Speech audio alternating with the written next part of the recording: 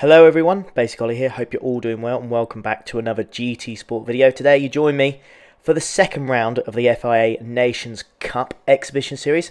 This is the second round and we are at a track and car combination that I don't think anyone really enjoys. Well, certainly from my point of view and from the people I've spoken to, it's not a great combination, it really isn't this. So for round two, around the Kyoto Park I believe is one of the many layouts that they've got for this circuit, and we are in the Mazda touring car. It's just 200 brake horsepower on this thing. It doesn't weigh hardly anything, so it should be, you know, a good combination of handling, right amount of power as well, and it should just really grip. But the problem is that Gran Turismo has put mandatory tyres to be the comfort soft tyres. Not comfort, sorry, the sports soft tyres. So they're not racing tyres, they're sports tyres instead, and you just don't seem to have that grip you would normally get if you have those racing tyres. Now I know they are the soft version of sports tyres, but still they're not really going to match up with the racing hard tyres. So certain corners, just coming out of here as well, they can be a little bit tricky if you want to put your foot down. Even in this car with such a low weight and low power, it still can be a little bit tricky coming out those acceleration, tight accelerating corners can be a little bit tricky. So not fantastic, but we're halfway through this lap now. And it's not going too bad. As you can see, we're currently sat in 4th place. We're not too far off first. Our first lap was a 151.9, but if we want pole, by the looks of it, we're going to have to improve by 4 tenths, which is quite a bit. And you can see my middle sector was not particularly great, but we do manage to get behind this guy in front of us, the person sitting in P14. So that means we are going to get some slipstream coming all the way up the hill, which will provide us with some real speed for the downhill section as well, which, by the way, is absolutely awesome. It's such an awesome downhill section. This is so cool, going left, right, and then left again. But you're really on the limit. You really are, like, going across there. That for me, that's cutting the corner. But for some reason, the corner cutter penalties on this track are very, very bizarre. They're not quite what I'd expect them to be. So we managed to take the nick there, gain some time. Again, really, really close to this guy here. He's given us a slipstream all the way to the finish line. But is it going to be enough to take that pole position?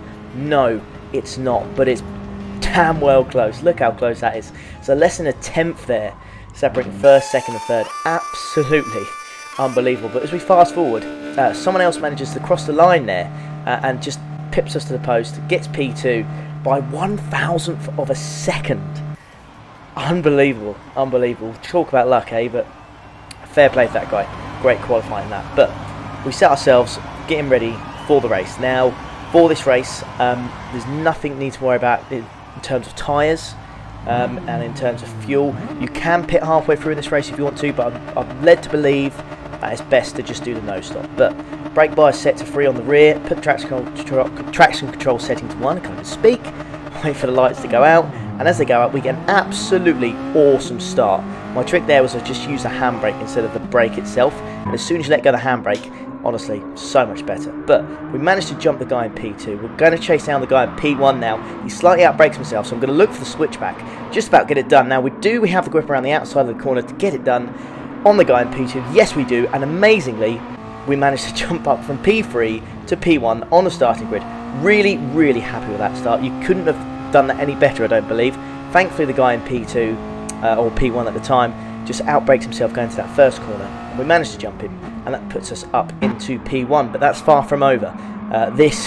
With these cars, because they've got such low brake horsepower and such low traction coming out those corners, so easy to make a mistake. And yeah, the cars, if you make a mistake, because they've got such low power, it almost feels like you pay for it more than if you had a high power card, which just sounds ridiculous. But this corner here, by the way, it's just, honestly, I'm sure you guys found it as well, it's an absolutely horrible corner in these cars. Because of the track limits, there's a way you have to take that corner to maximise it. If you just take it normally, you just lose so much time, like I have done to the Dutchman here. I was just so slow going through there, I just lost so much time. But I was just so scared of cutting the corner and getting a corner cutting penalty that I was just, I just didn't have the guts to just go for it. And it really, really does cost me in this race. But you're gonna find out as we continue. But again, down this awesome downhill section once more, just trying to time my acceleration coming down the hill perfectly, just to try and get the right launch. I want the inside of this corner for the home straight. It goes a little bit wide here, Now sticking to the inside is the fastest line, there's no doubt about that, but I just get the feeling that it's going to cost me dearly on my front left tyre. That is going to, if I keep taking that line and keep turning in at those kind of speeds, my front left tyre is really going to pay for it at the end of this race. But braking after the cones, as soon as like the blue kind of tarmac comes into play, oh, he goes horribly wide there, completely outbrakes himself, and we managed to get that P1 back again. But yeah, I think he tried to outbrake us on the inside corner, he just timed it wrongly, unfortunately for him. But we do manage to keep that pole position, and this corner here as well, again, is absolutely awful. I'm sure you guys have, any of you guys who've done this race this week, or today I should say, it's just, the track limits just make a really awful kind of car and track combination. It just didn't feel right for me. I didn't enjoy myself in this race as much as I should do. But the racing was absolutely awesome in this race, but I didn't enjoy myself as much as I really wanted to, because I was so scared of those track limit penalties. And look at this, I just could not get this section right, and I thought I did that well, but we start going up the hill, we've gone from 8 tenths, and by the end of going up this little hill section, I've lost 3.5 tenths to the guy behind me. And I don't know, I was practicing, I was trying to, you know, take the corner different ways, you know, go wide and inside and then out. I just, no matter what I did, I could not get that corner right, and it really cost me, because if I could just get that corner right, I'm sure I could run away with this race, because the first 2 laps, you know, it's just been me out in the front here, and I've not really managed to pull away at all when I should be, really. I just don't have the confidence, and I don't feel like I had the pace to pull away, and it was all due to that set of corners there, and I just couldn't nail it, and it really was the story of my race here, and it will cost me if I don't manage to sort it out. But just touching the grass there ever so slightly, losing a little bit of time, but nothing too dramatic, it's absolutely fine. But we're now 3 laps in, so this has been quite good. We set a purple time, but the Spaniard ends up going about half a second quicker. And we go through this section once more, and I absolutely make a howler. I mean, I'm all over the place. It's just so bad. And P2 catches right up with us. He manages to go around the outside, so the Italian gets us for P2 here, and it looks like we've got someone from the Netherlands as well on the right hand side. So we've gone from P1 leading this race, dropping down to P3, which is just really frustrating, but you know, it's deserved. I couldn't get that corner right, and if I'm going to fall down, it's my own mistakes. You know, I've practiced, I can't get it right. There's nothing more I can do, really. It is what it is. It's just a combination that just doesn't suit my racing style, I don't think, but never mind, we'll still crack on, we'll still try hard, and we just get a launch here, because I think he got caught up by the Italian. I managed to move to the right hand side, get a really nice move done. It's caused him to go wide, and it looks like he potentially dropped down to P4, he has, and we've actually now got the slipstream of the Italian in front of us. You can really out-rev these cars, by the way, guys, the Mazda Touring, you can really out-rev it, which is good to see. So this Italian is doing his best to try and get me off the slipstream, but I'm having none of it. I'm going to go for a big boy dive bomb here, just about get past him. I cut the grass just ever so slightly, but that was a great move down the inside. Managed to get it done, but I compromised my exit, and the Dutchman now has gone past me as well, and he just pipped past me. I just don't have enough to keep it on the inside and try and fend him off. Great move by the guy now in P1, and yeah, I was just so happy that I managed to get P1, but I just outbraked myself a little bit too much. And unfortunately, this guy here, you know, took the opportunity, took P1. Fair play to him, but he's just gone wide there, and it looks like I'm right on the back of him again. It's a really good racing in this race so far.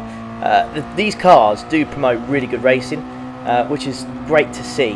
But I also feel like it's a combination of the penalty system as well, because everyone's so scared of making, you know, committing to a move, or you know, trying to defend it or something like that. They just don't bother anymore. So it does promote great racing in a way. It just means that when stuff does go slightly wrong, it goes very badly wrong. It's not just like oh, here's a half-second penalty for you, sir. Here's 2-3 second penalty. Say goodbye to your SRDR, mate. Get in the bin. It's just game over. So it does cause well, it certainly caused me to be more cautious throughout this whole race, and that's exactly how I drove. But again, through this downhill section once more, I kind of just let go of the throttle in the middle of the corner and then try and put my foot down, and that was naughty there. So I managed to stick to the right hand side, and it was a little bit naughty, I think, in my opinion anyways, because I am kind of going like 3-4 wheels on the curb there, You'll have to let me know, guys, in the comments what you think of that, personally, but I'm thinking to myself that's a little bit cheeky. Such are the track limits for this race. Now, we're getting a little bump draft from the Dutchman here, but you can see we're almost causing like a train, but unfortunately, this incident here, you can just see on the radar, the Italian just goes for a dive bomb. It doesn't work out. He pushes me and the Dutchman wide.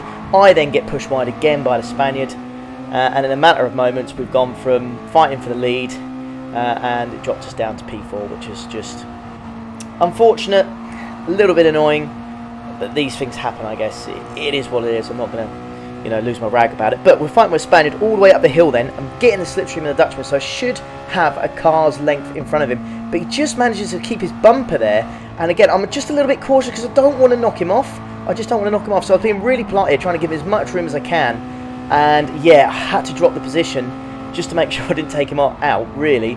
And unfortunately, that drops me down to P5. But I do have the inside of this corner, but yet again, it is going to wear my tyres out quicker than everyone else's, and it is going to have a big effect later on in the race.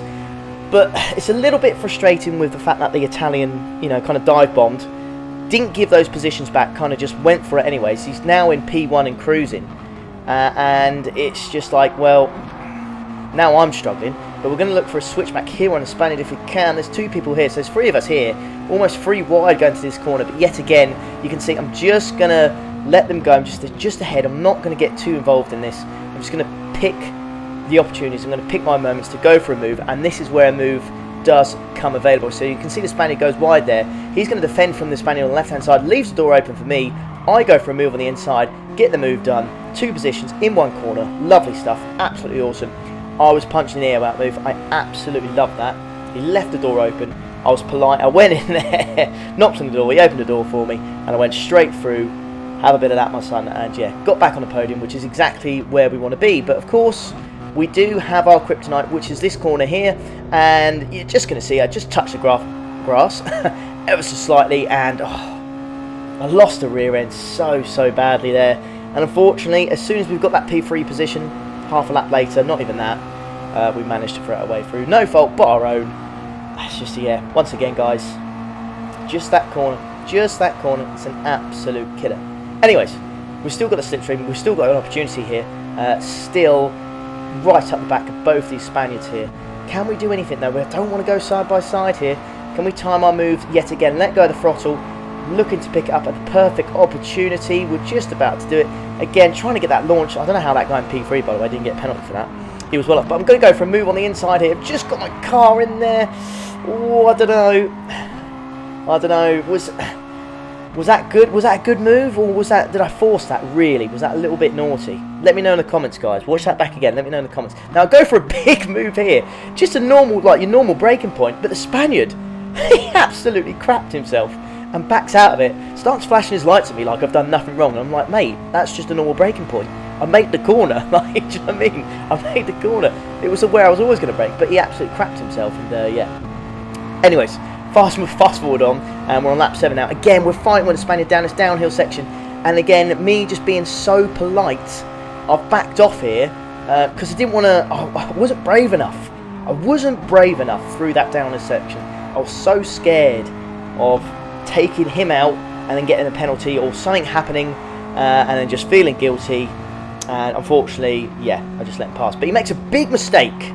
On lap 8, going through this awful section once more, and that means I can just get the slipstream as we go up the hill once more, and I can claim that P3 position back yet again. I mean, some really good racing in this race. It has to be said, it was a cracking race, there's no doubt about that. But once again, a lap later, surprise, who's side by side? The Spaniard, of course he is. But once again, I'm just going to pause it here because you can just see the angle of the cars. You can see on the radar, if I do not back out of this, he's pushing me wide and it's game over. And I didn't really back out enough, and he still pushes me wide, and it costs me dearly.